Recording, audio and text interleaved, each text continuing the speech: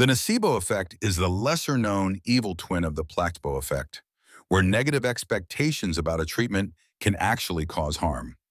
When patients are warned about potential side effects, they become significantly more likely to experience those very symptoms, even if they're taking an inert substance. In clinical studies, up to 25% of patients experience negative side effects from placebos, purely because they were told these effects might occur.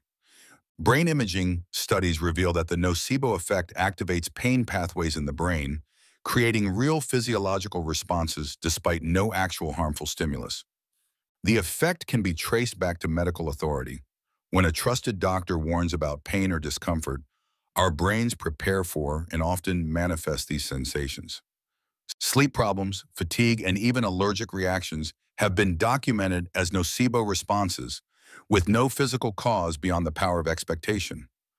Cultural factors strongly influence nocebo effects, with some societies reporting higher rates of specific symptoms based on their cultural health beliefs.